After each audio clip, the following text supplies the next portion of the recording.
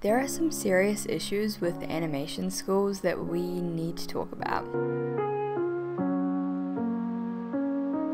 Hi guys, my name's Izzy, and today I'm going to be discussing some of the really bad issues with animation school and animation college, because there are some really serious issues that no one really talks about, and I thought that it's important that people should know everything that goes on, kind of thing. Firstly, let me clear up, I'm not talking about my experience because I'm in New Zealand, and New Zealand and American animation colleges are very different. New Zealand is really not an artistic or kind of animation based hub whatsoever compared to places like LA, New York, Vancouver, etc., where there are a lot of schools and stuff like that. Just New Zealand is really kind of barren in terms of that, so I'm not talking about my experience because my experience would be very different. I'm talking about American schools, and you know the ones I'm talking about. I'm not trying to get a lawsuit, even though I would totally Phoenix write their asses in court. I'm not trying to get a lawsuit, so I'm not going to name them, and I'm not going to name anyone specific because these colleges are very kind of fierce in protecting their integrity and their brand, and when kind of scandals do come out, they're really quick to sue. So I'm not trying to get sued, so I'm not going to mention names, but you know the ones I'm talking about. They're big American animation colleges, very famous. You can definitely think of a few, and we're thinking about the same ones, I know. So firstly, I'm going to talk about the teachers and the staff at these schools. Recently, there's been a huge kind of movement in kind of exposing teachers at these schools for just really bad abuses of power, terrible ethics, just really bad behavior in general. One which has resulted in a lawsuit against the student. This teacher, who had about 60 allegations leveled against him, is now suing the main student who made allegations against him, to the point where her livelihood and her financial stability forever is in jeopardy because it is so expensive to be sued and kind of go to court. But yeah, it wasn't just that school or just that teacher that was kind of involved in allegations. There have been so many things that have come out about staff that are in positions of power and have had allegations of really creepy behavior, sexual abuse, shrugging off mental health issues, obviously racial biases and stuff like that, really unfair kind of treatment of students. I mean, one or two people you can kind of understand, because I feel like every school has that teacher who's just horrible, and they're like, why did you hire this person? But for so many teachers to be implicated in so many different schools is kind of insane, and it kind of says to me that it's more of a systemic issue of these teachers having a lot of privilege. But it's really bad when multiple teachers in multiple schools, and I don't mean multiple one or two in each school, I mean a lot of the teachers at different schools have been implicated in things, and it really points that there's more to this, because it's there are just so many people being kind of included in this that it's baffling to me that they have been hired. You know, these students are paying thousands and thousands of dollars to go to these schools, and this is the kind of people that they're frequently encountering, and it's make it make sense, you know. Another issue is crunch. Basically, these schools put an absolutely unnecessary amount of stress on their students. Students generally have to make a film each year if they're in animation school, which is a lot of work, but there are so many stories of students having to leave school or be hospitalized or make the choice between staying at school or, you know, feeling suicidal 90% of the time because they make you prioritize work above your mental health, and that's a general issue that the animation community has. There's this kind of idea in the community that the work comes first and you come second, and it's fine to grind for 48 hours straight and not eat, and it's fine to be a wreck as long as you get the work done. That's just what it takes to be in the industry, you know.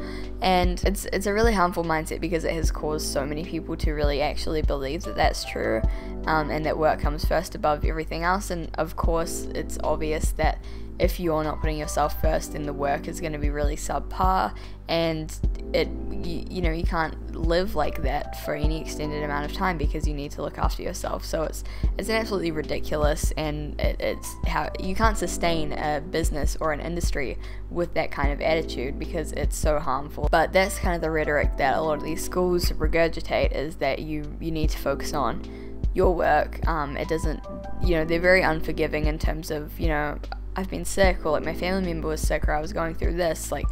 Generally you won't get an extension, you'll just fail. And that's really kind of perpetuating that unhealthy, ingrained idea that you need to put work first, and is such a big issue. And these schools are just, they're like, feel like they're the number one culprit in terms of like making up that myth and like perpetuating it to students so that they carry it into their adult lives. And I know that at least in a few of these schools they have covered up suicides, like actually tried to cover up suicides that have happened, because there have been so many. I mean, not that there's like tens of people doing it, but multiple people in a short amount of time doing it because the conditions are just so brutal, and pair that with already kind of compromised mental health, and you know, it's a recipe for disaster. And the fact that they have tried to cover this up at least one school, I don't know if it's multiple, but at least one school have tried to cover up multiple suicides at their school.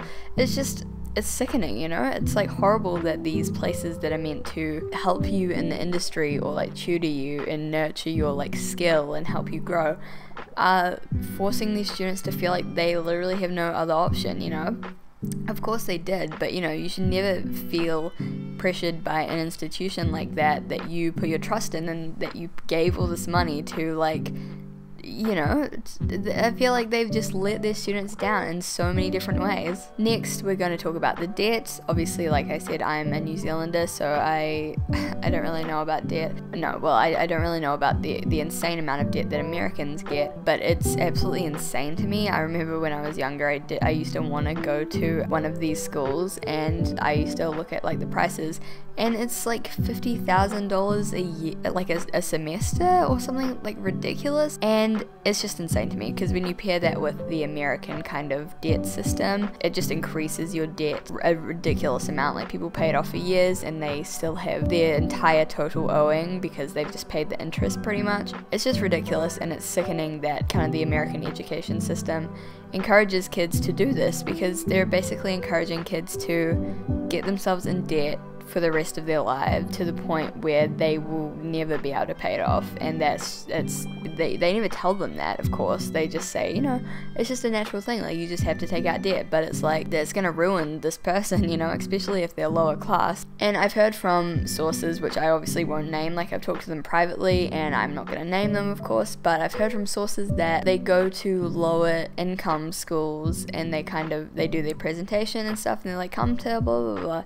And it's really terrible that they specifically target lower income schools and offer them like part scholarships, because it's like, these kids, of course they want to like get the best education and they want to follow their dreams, like especially if they're super into art. But it's like, you're specifically targeting kids who are going to put themselves and their parents into financial ruin pretty much to go to the school, not knowing really what they're getting into with the crunch and the general abuse of power and the debt. Like, then you're not really educating these kids on what they're getting into, you know what I mean? These schools charge an absolutely ridiculous amount of debt to attend, and then they are very, very unforgiving in terms of finances. For example, during COVID, a lot of these schools have pretty much forced students to come back on campus, even though it's not safe, so they can still get money from like dorm kind of costs. If students move off campus, they are still having to pay for dorms. They're getting kicked from their on-campus jobs and still being expected to pay kind of dorm rates. Throughout the whole school year, kids have mainly been at home doing online learning, which from experience is absolutely not the same when you're doing art as being in class, and they're still being forced to pay full tuition, full dorm cost, full everything. And it's, how can you do that? Because you're not really delivering what you said that you would and what the price was agreed upon. So surely the price of the year should be somewhat discounted, or kids shouldn't have to pay for their dorm costs when they're not living there. These schools are not only responsible for putting their students in financial peril, they're responsible for putting their students in actual peril. Like, you are genuinely endangering the health and safety of your students, which is just, you're meant to be there for them, you know? Like, you're not meant to be literally forcing them to choose between school or get my entire family sick and never be able to pay any of the hospital bills because I'm paying these debts off. And it's just, it's insane. Like, I don't understand how these schools can have these kind of slimy tactics. I can't really comment on the actual state of the learning. I've heard from a lot of people that it 100% wasn't worth it and that it was a waste of money. They got terrible teachers, they hated it. But then I've heard from other people that they really enjoyed it and that it was great and a really good learning experience. And I can't necessarily comment on that because, like I said, I've never attended an American school. I'm a New Zealander, and I'm not here to fully answer the question of whether college or art school is worth it. Personally, for me, it's a difficult question to answer because it's just so different from American college, but I guess it's really up to the individual, because a lot of people have felt really traumatized by their experience, from feeling ostracized from their peers to feeling singled out by teachers to just general mental health struggles, and kind of the struggles that school brings on and the pressure. And they said, you know, it's done irreversible damage to my psyche kind of thing. But then other people say, you know, I really enjoyed it. So it's kind of hard to exactly speak on that, but I definitely feel, at least with my personal experience, art school is really more about what you put into it. But yeah, I kind of just wanted to give my take and talk about a lot of these things because it is really crazy, the stuff that kind of goes on in these schools. And yeah, I'm sorry that it's kind of more of a rant, almost kind of format, but I really felt that I needed to talk about it because there's just an insane amount of just injustice going on, you know, and it's crazy. I feel it's good, especially after this year with all that has happened and all the amount that these schools have fucked students over, that finally students are kind of being like, okay, well, maybe I won't come back or I won't go to art school, which is, I think, a good choice. I think it's good to be critical and at least kind of research before you go, obviously. But yeah, I just want to talk about it because I feel like more people need to kind of know what they're getting into, because they're really not educated at all about what they're getting into when they do. So yeah, a lot of these schools have just been really traumatic and horrible experiences for a lot of students, and I thought that was worth kind of talking about. But anyway, guys, thank you so much for watching this kind of short, weird rant video, and if you want to see anything similar in the future, let me know. And if you like my videos, I was gonna say subscribe, but that makes me sound like a dick. So if you like them, good. Okay, bye.